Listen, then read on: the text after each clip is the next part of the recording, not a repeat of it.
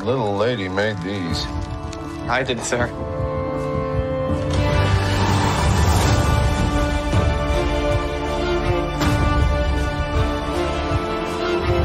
Sort of a lonesome place out here, Pete.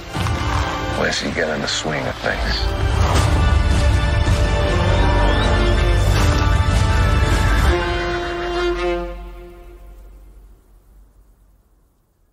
Were there gay folks in the Wild West? Well, that's a silly question. Of course there were. It's just a matter of how secretive they had to be. But that silly question was ignited last week in a Twitter firestorm over the 2021 film The Power of the Dog, from the trailer of which we just heard a clip. The film stars Benedict Cumberbatch as a ranch cowboy in Montana in 1925, and the plot revolves around tension between Cumberbatch's tough, hardened, masculine character and a young, thin, somewhat effeminate boy played by Cody Smith-McPhee. And the film raises questions of what it meant to be a man in the American West and what desires were and were not allowed there. The film won 3 Golden Globes for Best Motion Picture, Best Director, and Best Supporting Actor. But last week, famed Western actor Sam Elliot went on Mark Maron's podcast and gave a slightly different take. Did you see Power of the Dog? Did you watch that movie? Yeah, you want to talk about that piece of Oh, no. You didn't like that one? No. And Elliot goes on to drop no less than 21 F-bombs in describing the film. Yeah. Specifically, he laments its homoerotics, quoting a critic. And there was a review, not a review, but a clip, blurb? A clip, yeah. Yeah. And it talked about the evisceration of the American myth. Huh. And I thought, what the Now, the critic in question, Monala Dargis, was actually praising the film with that phrase, but Elliot takes it in a decidedly different direction. The evisceration of the American West. I mean, they made it look like, what are all those dancers, those guys in New York that wear bow ties and not much else? Uh-huh. Remember them from back in the day? Oh, the Chippendales? Yeah. Yeah. That's what all these cowboys in that movie looked like. Uh-huh. They're all running around in chaps and no shirts. There's all these allusions to homosexuality throughout the movie. Yeah. I think that's what the movie's about. Yeah. Well. Huh. Okay. So these comments ignited a Twitter firestorm, with some folks calling Elliot homophobic and others saying now he's just being honest. And you could probably guess which side I'm on in that fight. But actually, I'm less interested in condemnation and more interested in what the guy even means by these comments and what that means for our perceptions of the Wild West. Because, first of all, seriously, I don't even know where Elliot gets this Chippendales thing. I thought the film's homoerotics were relatively subdued by 2022 standards, so I don't know. I don't want to give anything away, so I guess I'll just leave it at that. But I don't know what he's talking about. Anyway, I'm more intrigued by the critic's phrase, the evisceration of the American myth, and what Elliot thinks that means, and why depiction of a homoerotic relationship might be so eviscerating that it causes him to drop 21 F-bombs. Because if he means unfaithfulness to what the West was really like, well, that's one thing. That's history. We can look at historical records and see if there really were folks who loved others of the same sex. But if he means what he says, the American myth, well, I tell you what, he's kind of got a point. Because the American myth, in which modern American masculinity is rooted, is that the wilderness of the West toughened a guy up and made him a man, and specifically a straight man. Yet this movie shows a tough-as-nails cowboy in the rough Montana wilderness who nevertheless does not fit that mold. So yes, Mr. Elliot, this is the evisceration of the American myth. If that's what you mean, then you and the critic you were quoting, well, you got a point. But also, sorry to break it to you, Mr. Elliot, yes, the West was gay. Now, how gay was it, and what was it like for men who loved other men, and women who loved other women, and those who defied their assigned sex? Well, that's what we're talking about in today's episode. I'm BT Newberg, and this is the history of sex.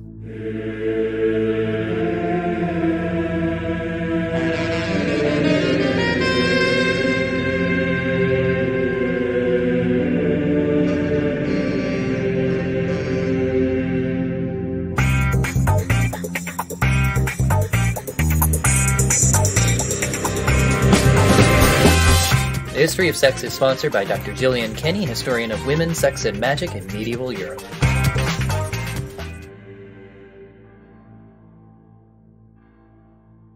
I'd like to thank our Patreon patron, Amy Schmelzer, for making this episode possible. Hey folks, this is part of our ongoing series, Sex in the Wild West. I've been hard at work at our installment looking at the West from Native American perspectives, and was planning to run a showcase episode for my other podcast, Dead Ideas, today. But then I was alerted to Sam Elliot's timely comments, which have been blowing up on Twitter. So thank you to listener and friend John for bringing this to my attention. So given that, I thought it's probably time to set the record straight on what the West was really like for same-sex desire. Now, I did address this in the first episode of our series, where I confessed to having a difficult time finding actual hard evidence of homosexual relationships. However, since then, I have found more.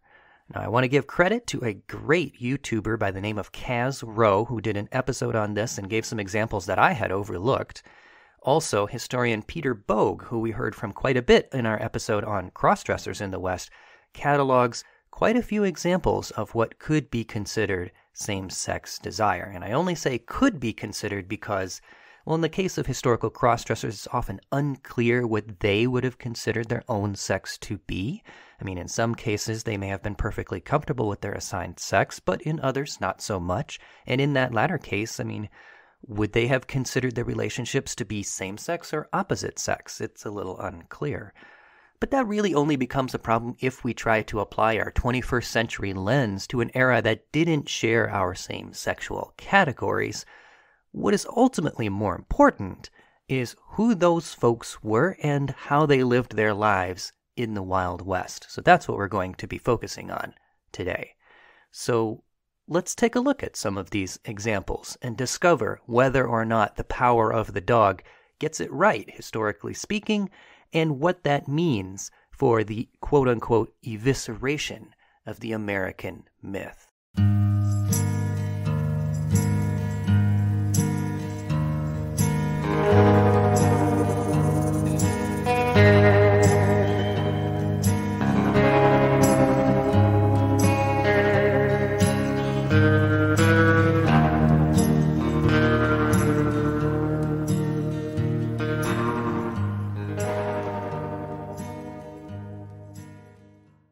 So what was it really like for those who loved others of the same sex in the Wild West?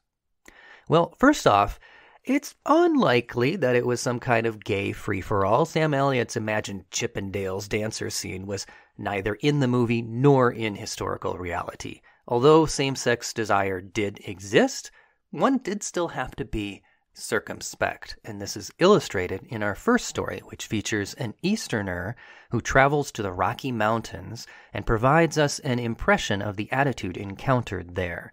Historian Peter Bogue writes, Earl Lind, who sometimes went by the alter ego Jenny June, found, quote, the adolescent cowboys and miners of the Rockies the most prejudiced against effeminate males, unquote, that he had ever come across. A self-described homosexual from New York City who also took great satisfaction in dressing as a woman, Lind explained that sometime around the turn of the 20th century, his news business employers dispatched him to the Rockies, quote, to write up an unusual affair transpiring, unquote. He traveled, quote, in a caravan with 50 men of the roughest type, cowboys, miners, etc., unquote. And although he went entirely dressed as a man, he could not altogether hide his effeminate nature. Soon his fellow travelers, quote, began to heap up insults, particularly taking pains to refer to me within my hearing by the obscene term most often used by roughs for a girl boy, unquote. Now, Lind does not provide exactly what that obscene term was, indicating that it was likely a curse word deemed unsuitable for print. So far, this depiction provided by Lind fits with that scene in The Power of the Dog, as well as with most of Western history in Europe and the Americas, where the primary motive for ridicule was unmanliness and not necessarily unstraightliness, I guess you could say. Gender presentation was more important than who you had sex with for most of Western history, and Lind suffers specifically for appearing effeminate. Nevertheless, after Lind flashes his national journalistic credentials to the fellows that he's riding with, he was treated with a bit more kindness, but he soon found the limits of that respect. He eventually befriended one Wyoming cowboy who claimed to have traveled with the Buffalo Bill show and who confided all manner of personal information in him. Lind finally felt comfortable enough to confess his sexuality and gender proclivities. But much to his, quote, surprise almost to my death, unquote, Lind explained, his friend, quote, jilted me with an unparalleled display of horror, unquote. Now, it's interesting to me here that Lind even considered confiding in this Wyoming man, which speaks to the relative freedom that he was used to back in New York, as well as the potential freedom he expected to find at least among friends out west. Nevertheless, he miscalculates and is harshly rejected. Now, whether it is specifically the homosexuality or the cross-dressing that incites horror is not exactly clear here, as the two are lumped together in Lind's account. In general, the American West was one of the last eras, really, where sexuality was an act and not an identity, and presenting masculinely was more important than who you slept with. However, modern sexual identities were already being formulated among sexologists in Germany and England in the late 19th century, precipitating a shift in public perception as the era of the cowboy was drawing to the close at the turn of the century. Regardless, same-sex love did take place, and one notable example is the one mentioned in our first episode of this series. William Drummond Stewart, a Scotsman who traveled the American West extensively in the 1830s, commissioned a pair of buffalo-themed wooden chairs which are now on display at the Autry Museum. The chairs likely commemorate the intimate relationship that he enjoyed in the American West with French-Canadian Antoine Clement. Another story of note regards Joseph Gilligan of Denver, reported on in 1895. When Gilligan became the subject of a burglary and forgery investigation, authorities discovered in his hotel room a wardrobe of women's clothing and accoutrements, as well as a certain booklet. Bogue describes, the police uncovered a booklet kept by Gilligan containing the names of prominent Denver men and tell-all letters of a sexual nature. The press quoted from the letters, specifically pointing out the, quote, endearing terms, unquote, contained therein and that were exchanged between men. Now, of particular interest here is an additional comment made in the papers. Quote, Gilligan is very girlish in his actions and his talk, but does not appear to worry over the publicity of his life and seems to gather sympathy from the fact, as he tells it, that Denver has others like himself, unquote. It is noteworthy and interesting to see that Denver seemed to boast something of a queer community. In some places, may even have had enough of a community to support male brothels. According to historian Chris Packard, a recent search of the Dodge City Police Court docket, 1885 to 1888, reveals evidence of male prostitutes arrested during a sweep of what were termed, quote, houses of ill fame and assignation, unquote. On the same night, both Howard Hines and John Smith paid a $5 fine plus $7.50 in court costs for being, quote, an inmate of a house of ill fame, unquote. Language that is identical to that used for female prostitutes Myrtle Glover and Mabel Watson. Other men arrested on the same date were charged with, quote, vagrancy, unquote, and fined $10. Why did the court single out Hines and Smith from other men arrested that night and convict them of identical crimes as two female prostitutes? Why did Hines and Smith pay the fines and admit their guilt? The dearth of historical evidence should not be construed as the absence of it. So what Packard is saying there is this may not be hard evidence, but it is kind of evidence, isn't it? Now, if Dodge City, Kansas did in fact have a male brothel, that suggests a base of clientele sizable enough to support it. On the other hand, the community might not have been large enough for its members to feel truly free, even in their own gathering spots, like maybe this male brothel, because most frontier towns were not big enough to support the kind of protective anonymity that was offered in, say, London or Paris or Berlin at this time. As historian William Benneman relates, "Only Philadelphia was large enough to provide men-loving men with the anonymity of numbers. In rural areas, among the lower classes, it might be possible for two men to live their lives together working the same farm or pursuing the same craft. But in more urban areas, especially among the socially prominent, whose stories are the ones most likely to be preserved in surviving documents, heterosexual marriage was the only acceptable goal." Now, Benneman here seems to be considering Philadelphia, I guess, a frontier town. Otherwise, clearly he'd be mentioning coastal cities like New York and Boston, which were far larger at the time. But nevertheless, his point does stand. Frontier towns were vanishingly small in comparison to these cities and could not provide the cover of anonymity. Thus, gay communities, if they existed, would likely have been quite clandestine indeed, and you might have been more likely to encounter same-sex love among the sort of rural, subdued private relationships that we actually see in a film like The Power of the Dog.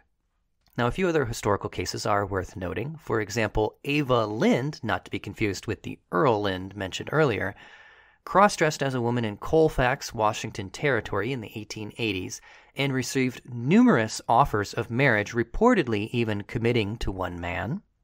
And similarly, another cross-dresser known as George Todd of Omaha, Nebraska, was arrested in 1891 for attempting to, quote, make a mash on his own sex, unquote.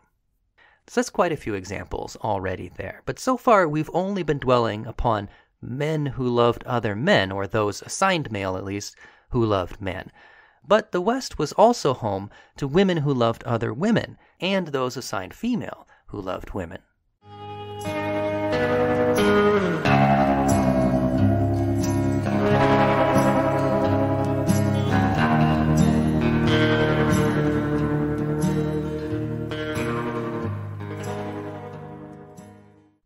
For example, there was Shirley Martin, who dressed in masculine attire. Historian Peter Bogue writes, "Lake City, Iowa's Shirley Martin, whom papers interestingly reported to have had a feminine appearance, nevertheless dated women, having taken them to picture shows and other amusements, as well as having treated them to ice cream. And although in a 1912 news article Martin claimed never to have received a proposal of marriage, she all the same asserted that, quote, I might have won a wife if I had tried very hard, though, unquote."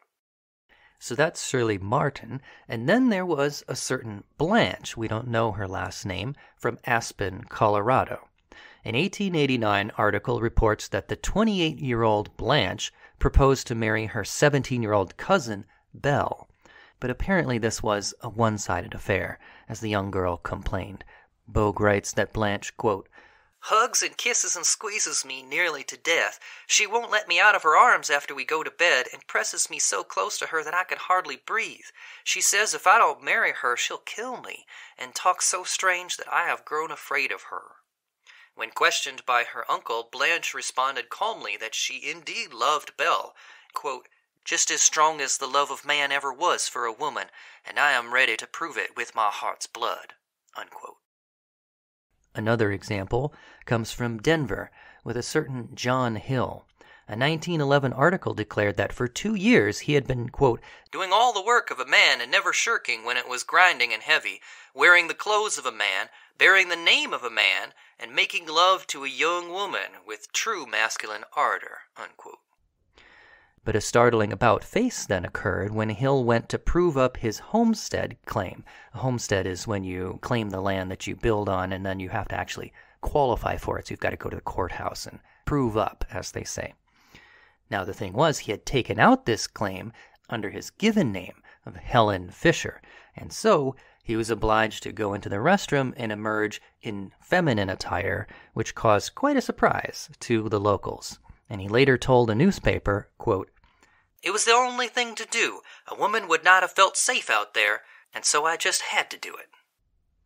Now, the notion that women might have to dress as men to survive was a common trope at the time, and so maybe it was true, but then again, maybe it was a cover story told to the press to conceal deeper questions about gender and sexuality. Yet another example comes from Hunter Joseph Lobdell. Having been assigned female at birth, Lobdell suffered through an abusive marriage before leaving to take up a male identity in Minnesota in the 1850s. When his secret was discovered, however, local county officials sent him packing, sending him back east. Then, in Pennsylvania, Lobdell attained a teaching position. Kind of an odd transition, going from a frontier hunter to a university teacher, but oh well. In any case, Bogue writes, reportedly popular with all the local young women, many of whom enrolled in his classes, by the end of this first term of teaching, Lobdell had earned the love of and an engagement to one such pupil. The night before the planned wedding, however, a rival for the girl's affections who had come into information about Lobdell's female alter ego planned to capture his opponent, tar and feather him, and then run him out of town on the rails. But before this nefarious scheme could be hatched, Lobdell's betrothed discovered the plans. Notwithstanding her reported mortification upon learning of her engagement to a woman, she nevertheless warned her fiancé, for whom she yet retained feelings. Lobdell safely fled in the night. And for our final example, there is Oregon's Alan Hart, born in 1890 as Lucille Hart. Always considering himself a boy, Hart nevertheless presented as a girl all the way into the college years, where Hart met and fell in love with classmate Ava Cushman. Bogue writes, Hart and Cushman were inseparable by day, typically attending all functions in each other's company, and they usually spent one night of the week together. Early in their relationship, they engaged in petting, but in time they became intensely sexual.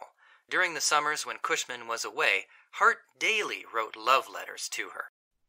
Now later, Hart began experimenting with men's clothing and habits such as drinking and smoking, and unfortunately Cushman found this intolerable. They continued their relationship on for some years, but eventually drifted apart. So these examples clearly illustrate that lovers of the same sex could and did make their way in the Wild West. That doesn't mean, however, that it was easy. No doubt there are many, many more cases lost to history simply because of the secrecy that often had to be kept due to endemic homophobia. And in a few cases, it was so intolerable that stories ended in tragedy.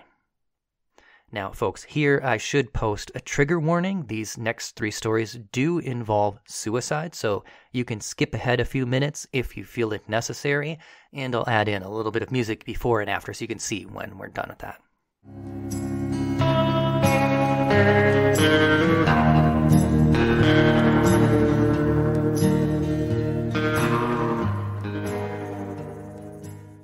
So the first of the tragic stories that we have for today tells of a laundress following Custer's 7th Cavalry Division, one Mrs. Nash. We don't know her first name. Libby Custer, the wife of General Custer, writes of Mrs. Nash extensively in her book Boots and Saddles, praising her skill and her sense of decor. Mrs. Nash married 3 times, and only upon her death was it discovered that she had the anatomy associated with males. Her last marriage to soldier John Noonan was apparently a happy one. They were together 3 years before Noonan's discharge in 1877, who promptly re-enlisted, even though reduced to the rank of corporal, and then carried on with Mrs. Nash. Now, after her secret was exposed upon her death, however, Noonan found himself taunted harshly by the other soldiers and harassed by newspapers. One reporter asked if he had been, quote, a husband to her with all that the name implies, unquote. To which Noonan replied that yes, he had, but he had thought her a woman all along, and they had even expected a child at one point, though it came to naught. Now, whether Noonan could really have been that oblivious to Mrs. Nash's situation, or whether he was simply too ashamed to admit the truth of the matter, is a matter of debate. In any case, the shame caught up to him in the end, whereupon the story takes a dark turn. About a month after his beloved Nash's death, Noonan took his own life. Whatever went on between lovers of the same sex in the Wild West, it was not without the burden of prejudice. In Noonan's case, the public ridicule was enough to do him in. Unfortunately, he was not the only one to suffer such a fate. A similar story can be found in the New Mexico couple Portia Doyle and Jessie Elizabeth Wrigley. When Doyle, a governess, married her employer's brother, a new governess was brought in to replace her. Now, Doyle and the new woman, Wrigley, became fast friends, quote-unquote, with the habit of spending every Saturday and Sunday together. Soon, Portia left her husband, citing only that she no longer loved him. After that, in 1891, word arrived that the two had been found dead.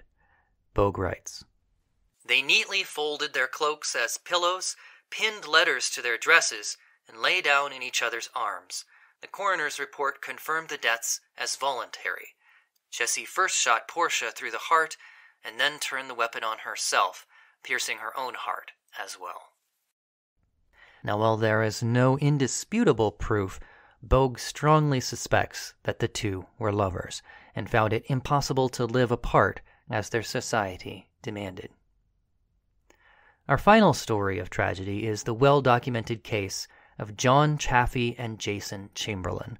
The two met in Massachusetts, then headed to California for the 1849 gold rush. There they lived for 50 years together, neither ever married or left any evidence in their diaries of desiring female companions. But in 1903, Chaffee fell victim to a painful skin disease that took him to San Francisco for treatment. Meanwhile, Chamberlain, back at their lodge, fell despondent. A guest at their lodge wrote, "His meditative, absent look and daydreams indicate that his mind, thoughts, and anxieties are in Chaffee while he lingers in the East Bay Sanatorium in Oakland. A love could not miss his sweetheart more." Now, Chaffee succumbed to the disease later that year, and upon hearing news of Chaffee's death, Chamberlain could not go on. Tying to his toe a shotgun trigger by a length of string, he shot himself in the head on his front porch. A neighbor reported that they had intended to be buried together, but their wishes were not carried out. Now, from these stories, it is plain to see that, the West was no easy place to live for those who loved others of the same sex, but it was home to them nonetheless.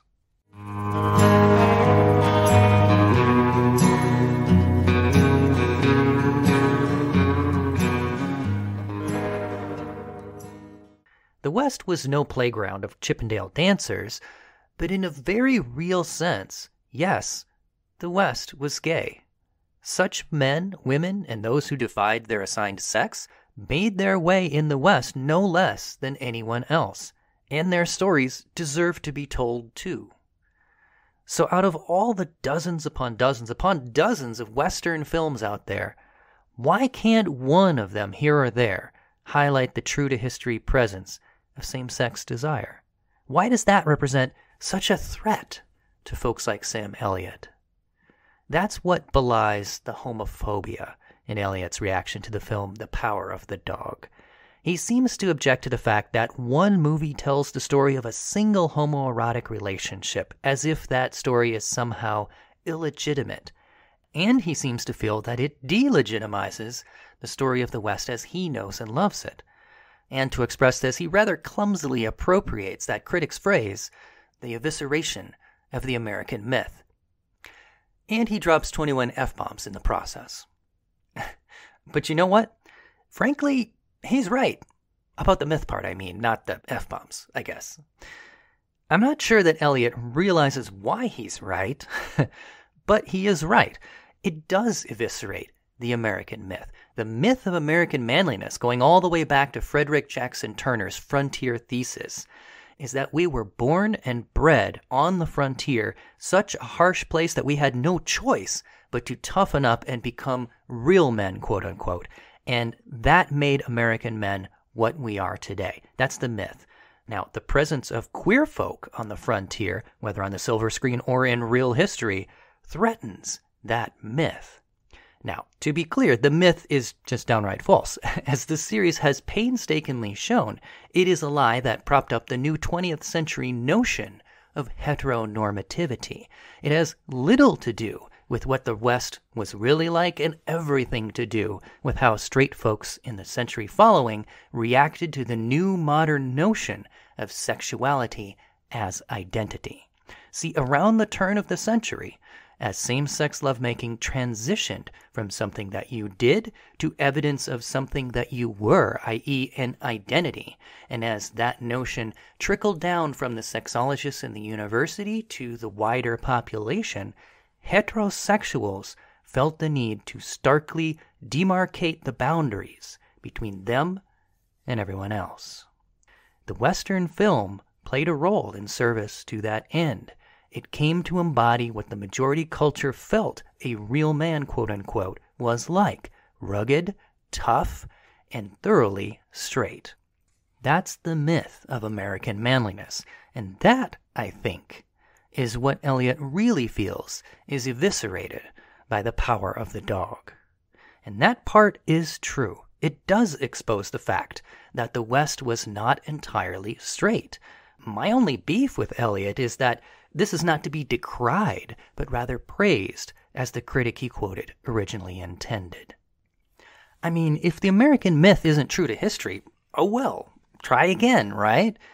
And that's pretty much what this whole podcast is about. This show is about exploring the incredible variety of sex and gender norms across time, such that simplistic myths like this one can't help but wither away.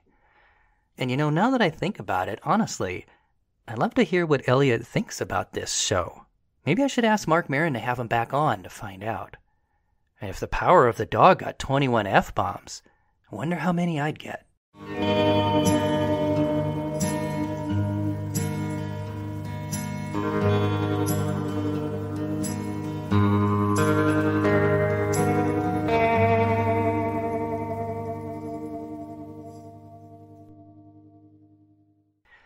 Well, that's all I've got for you today, folks. I hope you learned something. I certainly did.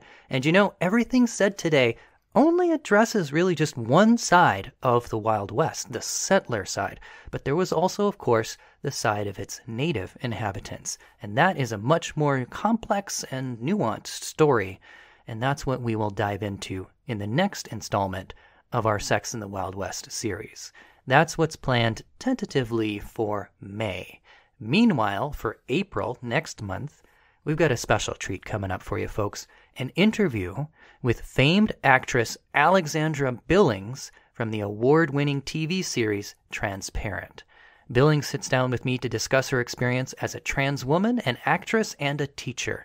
That's what's coming up next month. In the meantime, if you like what we're doing on this show, you can support us by subscribing, rating, and reviewing on Apple Podcasts or wherever you get your podcasts.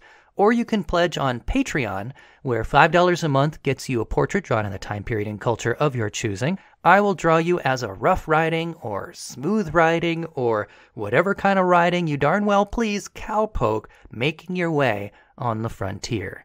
Or whatever you want. I'll make you look awesome. I promise. Just go to www.patreon.com/BTNewberg. That's patreon.com/BTNEWBERG. All right, folks. I'll see you next time. I'm BT Newberg, and this is the history of sex.